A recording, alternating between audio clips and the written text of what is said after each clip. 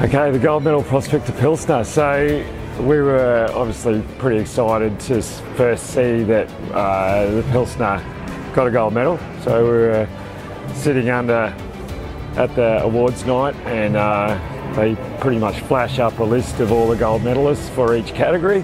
109 entries in that category, and to receive a gold medal at the AIBA Awards is a real honour for any of the beers.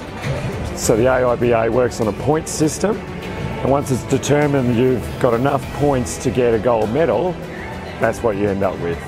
So you end up with a gold or a silver or a bronze based on the points across the whole judging sheet. The gold medalists are generally put forward if it's in a category that has a trophy. The gold medalists are put forward for the trophy judging. The judging's done in a couple of different ways. So the initial judging of all the beers is done usually with a team of 5 or 6 panellists, and they're all quite, astute at judging. Most people have judged on numerous occasions at the AIBAs, so very high quality judging panellists.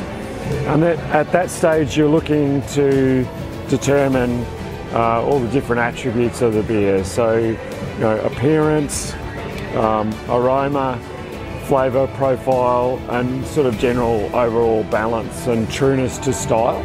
And we were lucky enough to win the trophy. So best Pilsner in category, and absolutely ecstatic. I mean, they're very rare commodities, and to win it in our first year with that recipe and the Pilsner was just amazing. We're up against lots of well-known breweries around the world, and so you never expect to come away with a trophy. Like, you just, it was really a real honour.